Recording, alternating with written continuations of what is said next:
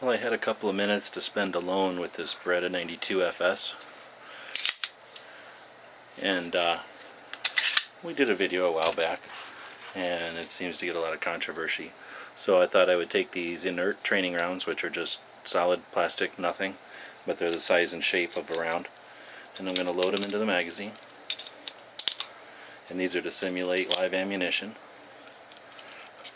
Okay, so now I've got 5 rounds loaded into this magazine, and that shows you pretty well how a witness hole works, and it shows us where 5 rounds. So now I'm going to take them and insert them into the gun, and as I drop the slide here, it's going to drop one into the chamber. You can see its loaded chamber indicator.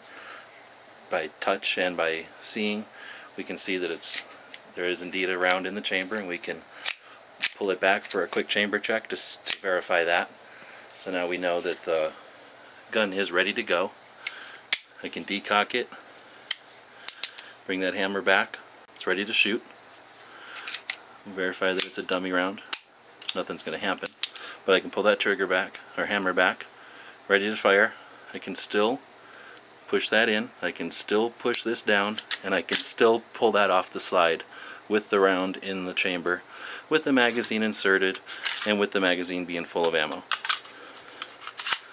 So when we did a video a while back on that, we didn't bother to put training rounds in, and of course that started the controversy that it can't be done with a loaded chamber, and it can't be done with a magazine inserted, and it certainly can't be done with an inserted magazine full of ammo.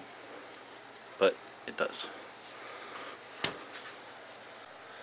Just so I can do that again seamless without cutting. Magazine in. Chamber that first round. Hold it in my hand as if I was about to fire. Hold this other hand around as if it was a ninja. Push that little button in. Push that little lever down. Take it apart with the round. Full magazine. And just FYI, if the ninja didn't jab this in your neck, and you can verify this from the movie From Paris with Love, but if the ninja didn't kill you, he could not put it back together.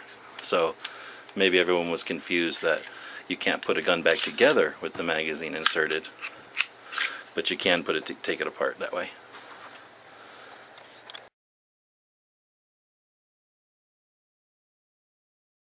The guys and gals of GunWebsites.com encourage you to take a CCW class every year, practice at least once a month, and carry every day. Thanks for watching GunWebsites.com.